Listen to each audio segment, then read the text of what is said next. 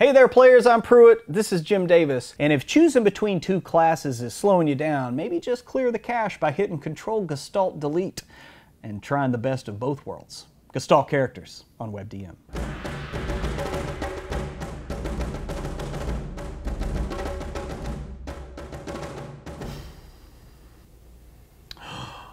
Jim.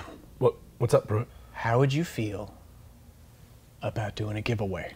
What do you mean, a giveaway? Well, okay, we have like all this stuff, just like that we've acquired.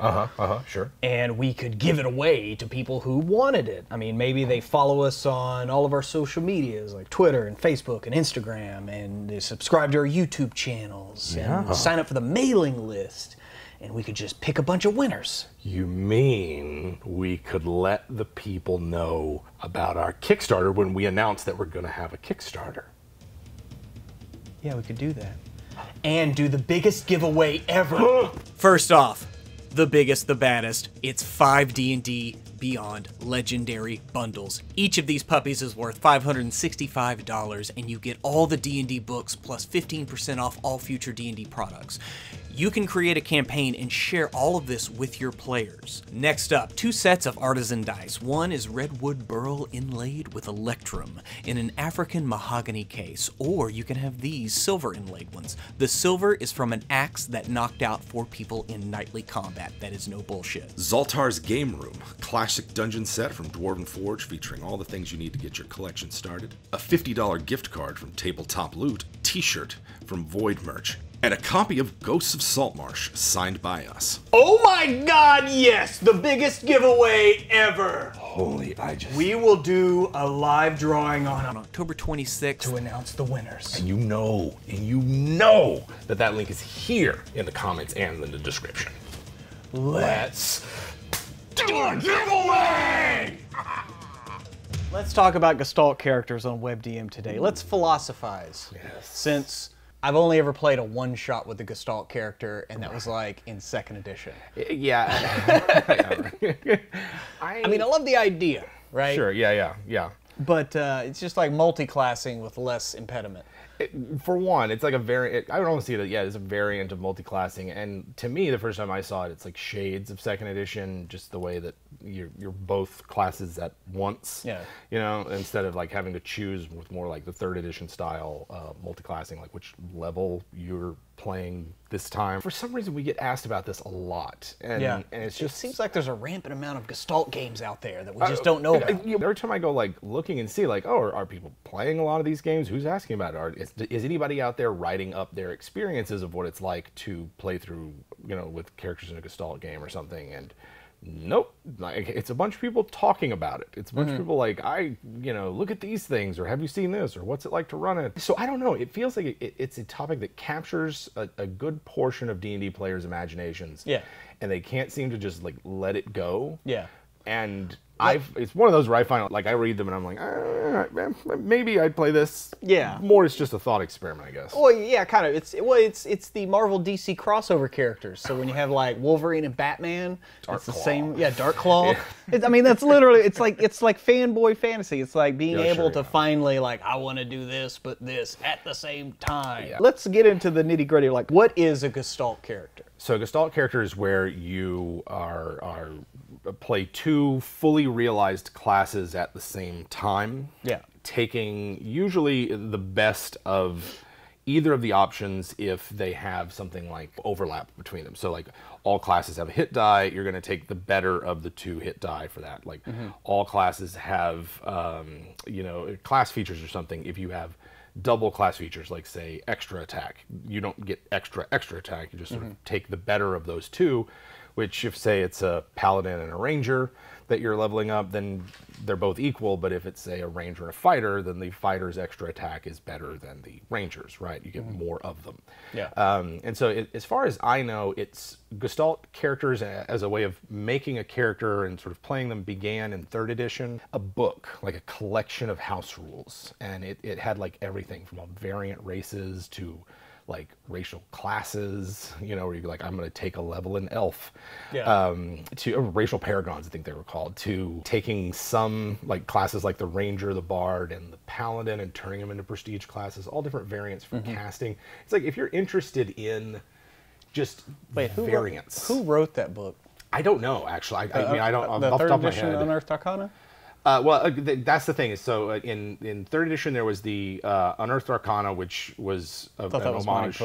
Well, Monty Cooks had Arcana Unearthed. Oh, okay, that's what Arcana Evolved. Maybe it's because of the way you said it. Yeah, just threw me off. I always get them mixed up. That was Mal Havoc Press, if I remember. Oh, right. All right, Monty, you're off the hook this time. In first edition, Unearthed Arcana introduced the Barbarian and the Cavalier and other kinds of classes and optional rules. And third editions was, and if you're, I find it's like worth going back and flipping through even now, but that's where the Gestalt rules were found. It's one of those where I remember reading them and be like, oh, this is really cool, you know, just the way you could build characters in third edition. I remember us sitting around and talking about like, okay, how do we get the most saving throws out of a character in third edition? And we like, you know, all of us just hanging out on a couch with the PHBs open, trying to figure out, all right, Monk's going to be part of that. Monk's going to be part of that. Well, we got to throw in Halfling.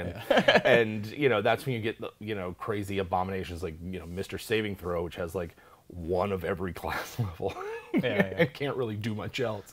Yeah. Those initial +2s to everything. In that sense, that's how I kind of think of Gestalt characters, as like this mental exercise. It's sort of an exercise in creativity of like combining character concepts, and I'll look at it and go, oh, you know, if I'm going to play a character like this, I'll just use the regular multiclassing rules. Like, this looks unwieldy to me, or I know myself as a player, I would have a little bit of fun playing one, but after like maybe 2 or 3 sessions, I'd probably just be like, I'm bored.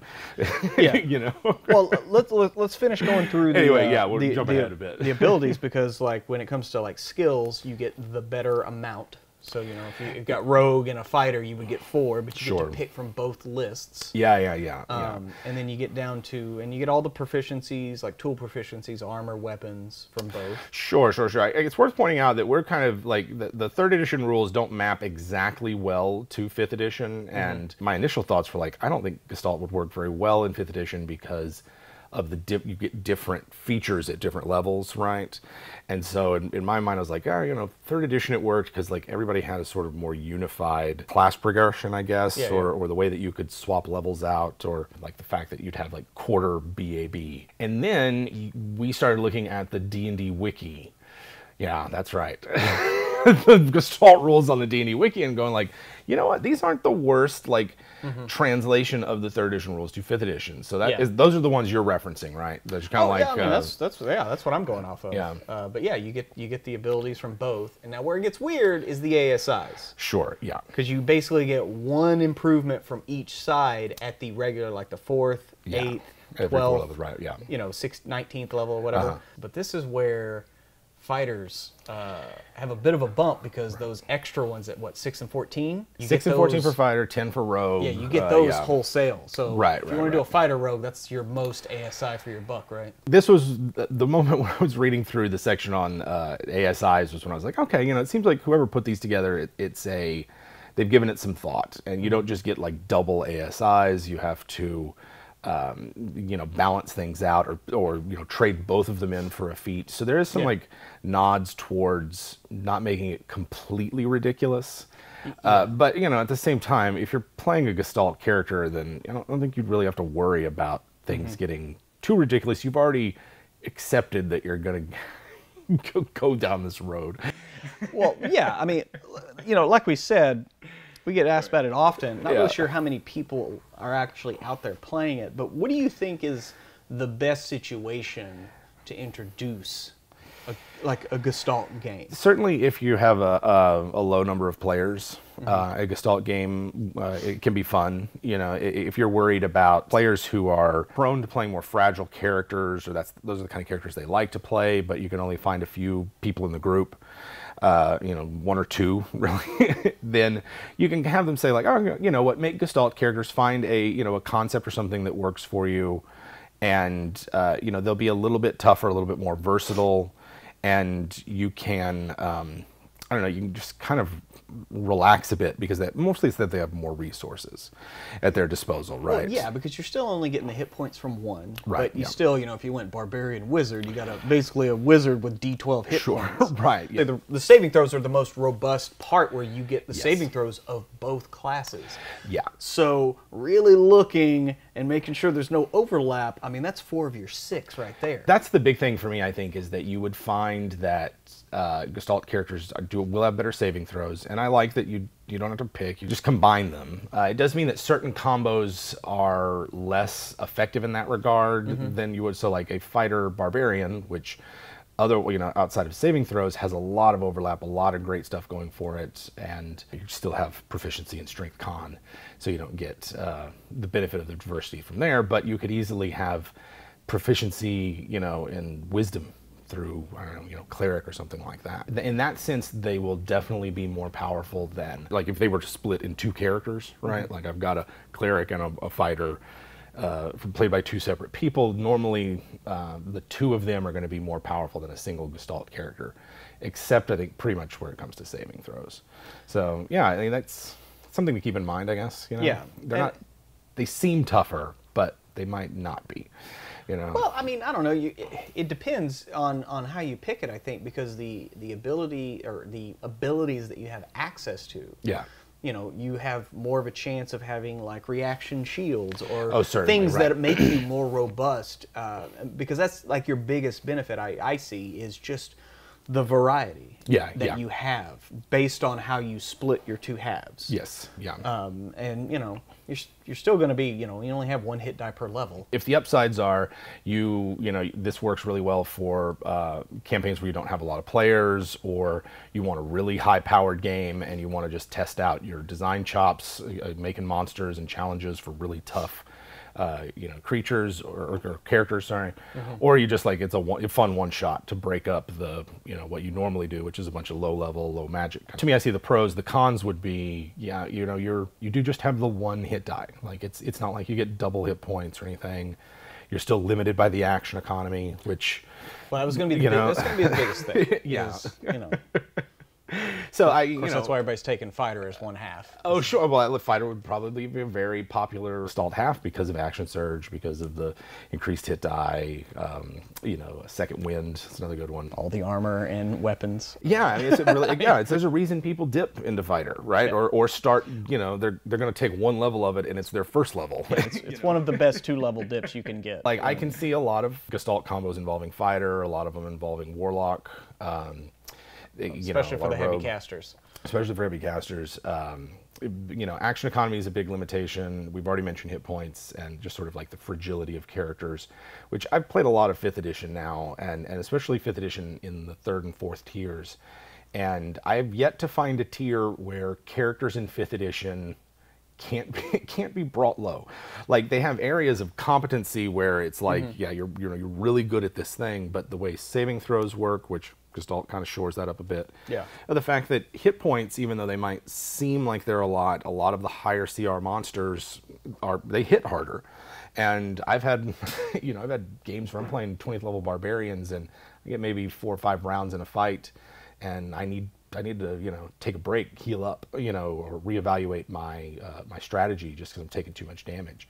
And I've seen that time and again with high level play. There are DMs out there who sort of disparage, the higher level you get in D&D, the harder it is to threaten you in combat. But it's not necessarily been my experience. And I think you would, if you were worried like that Gestalt characters would be too powerful, you wouldn't know how to challenge them or what to do with them in combat. Like, I think you might find that because of the action economy, because of their, their fragility, that they're not going to be that much more powerful, but they are that much more resourceful. You're really looking at, if you say you have 2 people at your table, one of them's a fighter rogue, the other is a cleric wizard. Just to cover the base old school party. Yeah. That's 4 characters in 2, but still they only have the hit points of 2 characters. Yeah. And they can still only do their turn in a round, so you're only going to get 1/2 or the other of each character using those resources. So if you have very savvy players, then they're going to be just fine. But you still, if you throw enough at them that would be for a 4-person party, that might still be a bit much. They might be able to go longer, to last longer. They'll have more spell slots. They'll have access to more versatility in spells and abilities. So you could find that, yeah, you might be able to throw more at them if it's not overwhelming. Yeah. Right. So they might be able to last longer in a fight, whereas non-Gestalt characters will tap out earlier just because they've run out of their healing resources or their short rest abilities or whatever. The Gestalt characters are like, okay, this is wave 8. All right, guys, gather around. I'm going to use, my healing spell again. Everybody, get topped off, and here they come again. Yeah. And so those are the kinds of scenarios that you might lean into if you're playing a Gestalt game, where they can last longer because they have more of those special abilities, even though they can't necessarily do any better with like big spikes of damage or enemies or whatever. Any better than a single class one. I think maybe the last con that I would consider when looking at Gestalt characters is mad. You know what I mean? Yeah, a lot of these builds are going to be multi-attribute dependent or mad. Yeah.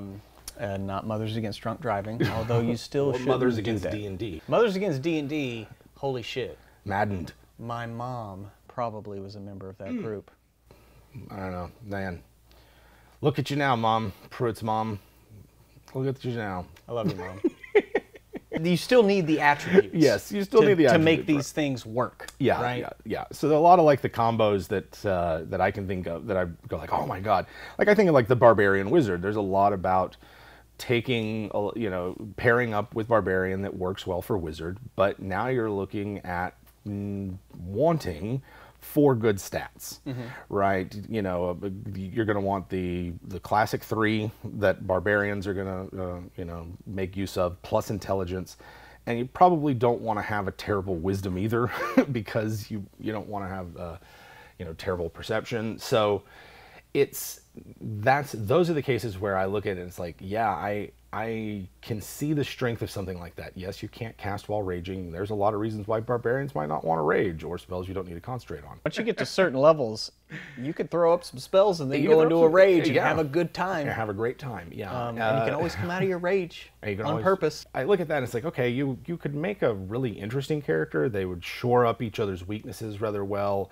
But when I compare them to, say, a bard sorcerer who's just like doubling down on charisma, I start reminding myself that like D&D always rewards specialization, and there's really no reason.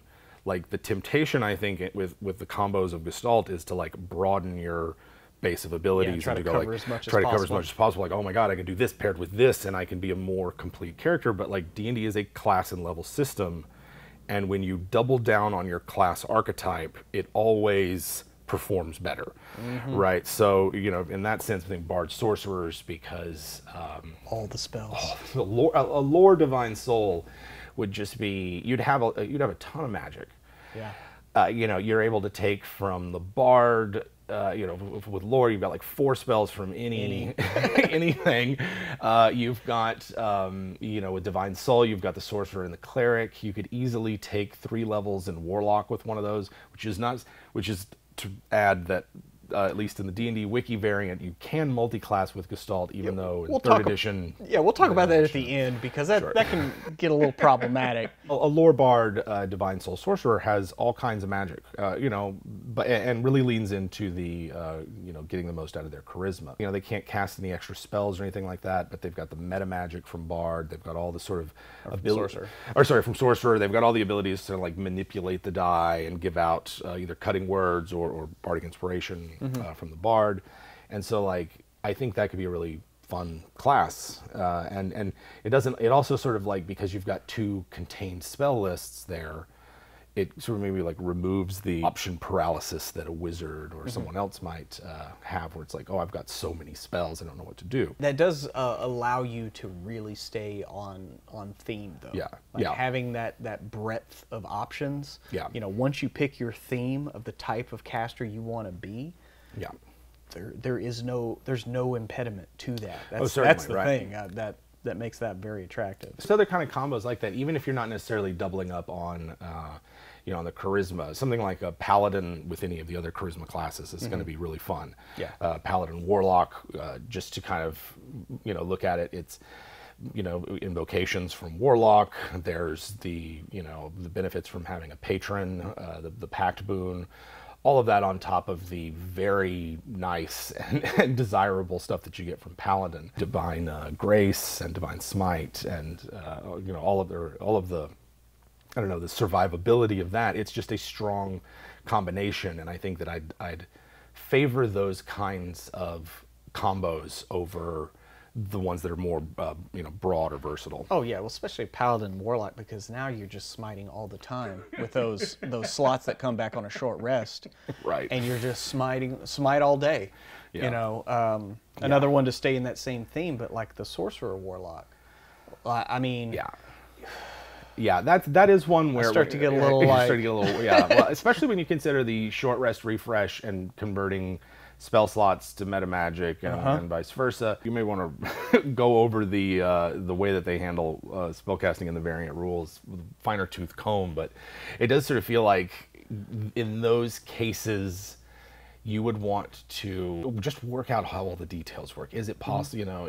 Is it possible to switch between using your Warlock spell slots to fuel Font of Sorcery? Well, I mean, from what I've gathered, though, like you keep your list. It's not like multiclassing where you combine your slots and get a new list. Sure. You keep them separate, but they are interchangeable between slots, if I remember correctly. I mean, that's how it is in multiclassing, right? Like you do combine your your two classes and look up on the multiclassing spell slot chart, but then you can use those slots to cast any spell you know. Like I said, once you've committed yourself to this style of game, there are some hard limits like the action economy and the like, but you've also committed yourself to kind of the wild shit that a Warlock Sorcerer, fully leveled in both of its classes, can produce. I think it's the longevity. The more I think about it, the more I think it's just like the Gestalt characters probably don't have to rest as often. They probably don't have to take as many breaks or the like, or the combats they can survive are going to be more endurance matches rather than like dealing with bigger threats themselves. Oh yeah, definitely. It feels very much like superheroes. Let's get to an area that I love just because of the pun of it, but the Gestalt characters. Gestalt. Because everybody loves Gishes and everybody loves Gestalt, and this is the perfect way to just take two of those things and merge them together. Immediately, I start at the Eldritch Knight, Bladesinger. Yeah. I start to get a little like either that or the Kinsey Monk Bladesinger. Yeah. Either way. Either way. It's like, do you want more magic and whatever, or do you want to be just like a fucking... Man, Kinsey Monk Bladesinger just makes me lightheaded. Even though it's just as mad as any of the others, whereas maybe Bladesinger Eldritch Knight is not. Int Dex all the way, baby. It's Int Dex, baby. It's the easier way to get there, and you still get all those spells. You get the lower level ones. You get your full casting of Bladesinger, but getting like War Song and Song of Victory and all the things from both, where it's like cantrip and attack and main spell and attack. I mean, like, that's hard to pass up for a true like Gish. Eldritch Knight Bladesinger really harkens back to what I consider the second edition Bladesinger, which is it's a you're doing both, right? You're up front, you're attacking, you're using your magic to enhance yourself in combat. Whereas the Bladesinger, at least as I see it now, is I'm not sure I would ever play it where I'd get in melee, if I was to play one. And I know that would be a problem for some DMs because they'd be like, well, you're a Bladesinger, you're a fighter mage. And I'd be like, well, I don't, but I'm still a wizard. I'm still rocking a D6 hit die. I will say, once you get mobile, it's a hell of a lot more fun. Yes, I could say that. Just dip in, attack, and get out, and you're out of range. It totally, to me, mobile changes the Bladesinger and lets you do whatever the fuck you want. I can see that. I can definitely see that. Being able to move about, especially with the enhanced movement speed and everything. So, and then I find the Eldritch Knight, it doesn't have enough magic for me. Right. And I want more, I want to be able to use magic all the time. Now, some of that is that there's, the kind of battle magic that I'm thinking of isn't necessarily in the game yet. It would look more like spell conversions from stuff from the Book of Nine Swords, where, the things that I'm thinking of now that are already there, Booming Blade, Zephyr Strike, they're really more in Paladin and Ranger spell lists than anything else, which you might consider. You might like, oh, I want to play a kind of blade mage type character. Then, a hexblade warlock, a warlock ranger. In that sense, like a paladin warlock could have all kinds of blade magic that is at their disposal that, to me, fits more with what I think of as a Gish than necessarily the Blade Singer Eldritch Knight. Although, I'm sure I'd have fun with my high elf noble Blade Singer Eldritch Knight. I mean, I don't see how you couldn't. But I mean, also looking at like a College of Valor or Swords bard with either like barbarian, or fighter. Sure. Double that up with Blade Singer. Yeah, I mean, but a lot of fun having a fun Skald. Like everybody loves a Skald. I do anyway. I can see that the Skald archetype of the sort of the warrior poet, the the person who's there to record the saga of our deeds, but is not going to shy or shrink away from it.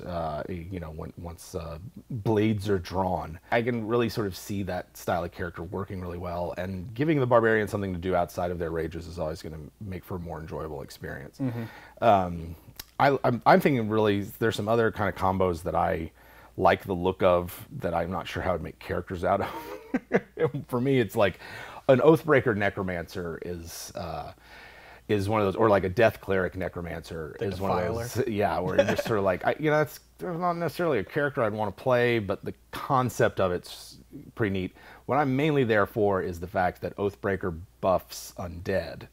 Yeah. And you would more as like you would be, my words, you can really play this character more like someone who's at the back of a small group of really tough, really, just beefed up undead. And so you might take this character and it's like, all right, I'm going to animate a couple of zombies, equip them in plate, give them big pole arms. And I'm going to be, just maybe one step back from them, ready to protect myself. But like, I'm here to facilitate these two undead combat machines that I cart around with me. And in that sense, it could be. I would just limit it to 2, and not have the army of skeletal archers that you can take with you. Yeah. The other one I'm looking at is something like a druid monk that's using a quarterstaff or something like shillelagh. The melee weapon using druid, to me, is an archetype that is missing from 5th edition. Yeah. And the druid monk really fits that. You do shepherd, land. Actually, land's not a bad idea because they get more cantrips, and there's some really cool land spell lists that work. But yeah, and staying inside that combo but going a different way. Yeah. You go Moon Druid with that monk. Sure, yeah. And now you got some crazy animals throwing some flurries. Oh my God. Some furries of blows. Yeah, some furries of blows. That's what that's called, furry of blows. But this raises to me an interesting concept, or like just an interesting byproduct of thinking of characters in Gestalt is like, that's a missing combo there, right? Like we have animal style, say kung fu, styles. Way of the 5 animals. Right. Why can't we combine that with a shape-shifting element so that our monk like takes on aspects literally of the animals that they are using the martial arts style of, and like. It's the merging of the two concepts that I like the most about Gestalt, and mostly to me it inspires me to make a new subclass rather than play one of these monstrosities. A couple more, and of course I'm going to stay in the more fighting because it's me, but like either you do like a samurai Kinsai. Yeah, would be just amazing, or a battle master Kinsai.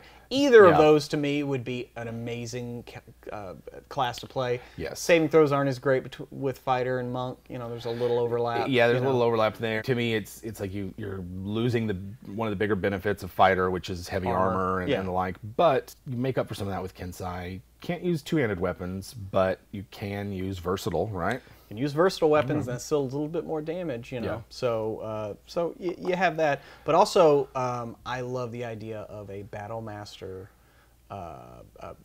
or I'm sorry, just like any of the fighter rogues. Yes, there's a lot of fighter rogues. Like we mentioned earlier, it's probably the best thing you can do for I think both saves and skills and ASIs.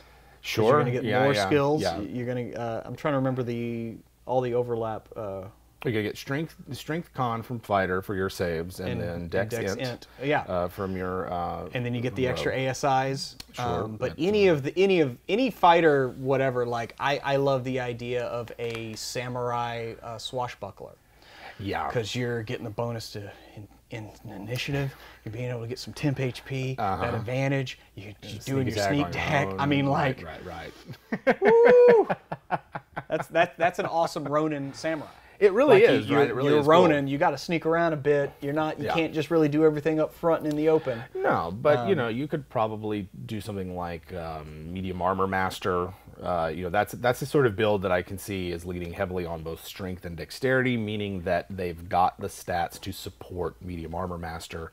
Which, if you've maxed out, if you've got a 16 dex and you've got the feat, which you've got plenty of extra feats to pick that up, then that can be a viable AC. I know a lot of people sort of scoff at medium armor, but it can be worth it if you've invested in a very particular type of well, I mean, I've done this with a couple of characters. If you can get your dex to 16 and get a breastplate, that's better than full plate because now you can sneak. Because now you can sneak, and if it's a mithril full plate, that's even, mithril full plate, mithril breastplate. You've even got more, lightness there, I guess. I like the Battle Master Mastermind, the Battle Mastermind. Yeah. Mostly because they've got those two abilities of like being able to read people and gain information. The flavor of it's really cool. Like maybe they're a criminal mastermind or something, or someone who's dedicated themselves to sort of like the study of people. Yeah. They're a budding psychologist. Or something like that. I like the synergy between those two things. Fighter Rogue is a classic combo. Eldritch Knight, Arcane Trickster is I've wanted to play one of those just as a multi-class for a long time. I was going to say you could give someone an attack and then with a bonus action from Mastermind give them advantage on that attack. But yeah, that's true. But unfortunately, you got to. That's the only problem with Commander Strike. Is that to me you got to give up too much to give one person an attack. Yeah, you do. Commander Strike. It's very situational where you're on one side of a chasm and you're like, hit that guy. Oh, no. What is it? Beastmaster Ranger Cavalier. Yeah, Beastmaster and do the Cavalier. full-on fucking like halfling riding a wolf, and you can finally really do Princess Mononoke. You certainly could. Do it right. Could.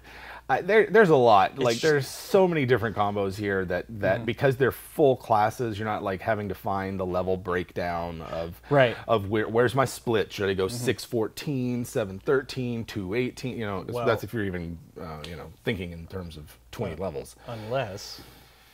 God damn. I think we have to mention it since it is. I mean, I know it's the D&D wiki, but it does mention multiclassing. So on top of all of this, now you can, if you want to drive yourself truly insane. Your dungeon master truly insane. Drive your dungeon master really insane. Which I would only allow this if it was literally like me and one person. Certainly, yeah. Like, all right, make a 10th level character. Yeah.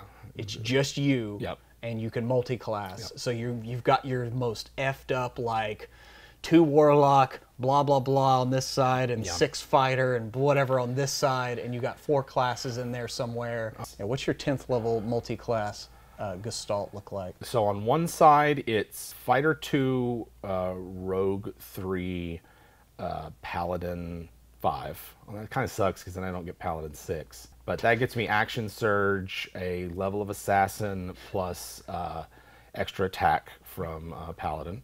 And then the other side is going to be Sorcerer 3, Warlock 7 for the invocations. And that's what the other side's going to look like. Yeah. In terms of subclasses, they are, well, Fighter, I'm not going to get a subclass. Rogue's going to be Assassin. Paladin's most assuredly Vengeance. And then it's probably Shadow Sorcerer, maybe not Shadow, maybe, probably Shadow Sorcerer. And then just for flavor here, let's go Fiend. Fiend, Blade Lock? Hexblade. Hexblade? Take all these. So yeah, the whole point of that build is that you I'm probably going to take that Warlock invocation that if I stay still, you're invisible, you know, so you have like kind of on-demand. See in darkness. See in darkness, most definitely. And then the idea is that you just Alpha Strike and then GTFO. Yeah. You know, like throw up darkness. throw up darkness. Hit him in the dark. Assassin, Divine Smite with that. You pump all your, you know, Warlock spell slots into it, and which are at that level, 7th level Warlock's going to be what, 4th level spell slot? Third or fourth. Yeah. Well, I mean, it's like a 4th level because they advance at the same. Oh, yeah, 7th level would be you get 4 level spells with a wizard or something. And so just do that. So it's like extra 48 plus the crit plus the thing, plus you get some little bit of sneak attack. Well, but that's yeah. Yeah. So the other option to do that is 2 fighter, 2 paladin, and then the rest in 6 rogue. But then you're not necessarily getting extra attack from that. So I don't know. That's sort of the monstrosity that I may or may not show up with. I don't even want to think about the show would grind to a halt if I had to like. I probably would use a bow as well. I'm probably not using a melee weapon. You know, I'm gonna use a ranged weapon with that thing. Maybe that Jarlaxle's dagger magic item. Most of them. Any final thoughts on Gestalt? Everyone who has ever asked us, like, what do we think? What do you try? Like, try it. Like, is it? You know, you don't know until you try to run a one-shot with it or test it out for, you know, mini campaign or something. It tends to, when you read the rules for it, you become overawed and stupefied by the options, and you forget that there's an action economy, that they've got a single set of stats that they have to navigate, and that they've still got the limited amount of hit points. You are still the dungeon master and are not bound by any of those things. And so it'll probably just take some trial and error to find a way to properly run a game for these characters. Yeah, and next comes Triple Gestalt, where it's 3 class. No. If you like the video, give it a thumbs up and subscribe. WebDM exists thanks to our Patreon patrons, the Web Demons. If you join the Web Demons, you'll get our weekly podcast, show audio, discounts that'll save you way more than $5 a month on books and dice, and so much more. Check out our free podcast episodes right now, including our interview with Dale Kingsmill of Monarch's Factory YouTube channel. WebDM is a proud partner of D&D Beyond, our favorite supplement for our D&D games. We've got a link to them in the description. Go and check them out. If you like our advice for your games, then why don't you come check us out and watch us play? Yeah, we've got games on Twitch every week, and they're archived on our second YouTube channel, WebDM Plays. Thanks for watching.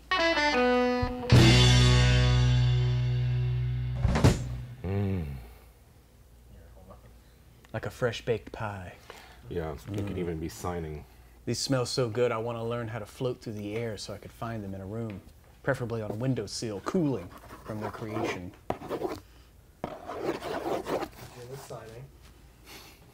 I sign like the Joker. That's all I needed. This town needs an enema. Yep.